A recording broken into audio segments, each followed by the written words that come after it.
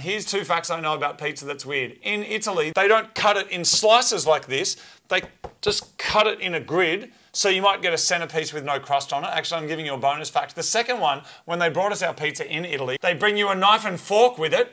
Weird. How good was that pizza? We It was basically excellent. crossed the border and stopped at the very first place. It was like a little river and there was mountains. And Yep. I'm like, Where in Italy, give us a pizza. This is some Europe, Austria, Italy stuff going on here. And if we were professional, we'd have a cutaway. Do you know the name of this place, Martin? No. Italy. The pizza is not cut.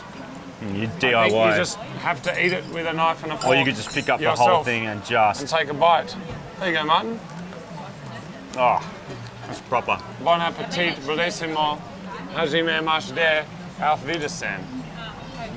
And the third thing is in France, you get sauce with your pizza. You get sauce, I mean, in addition to. So you get your pizza and it comes with things. Don't you dip it? Dip the thing in and put it on there.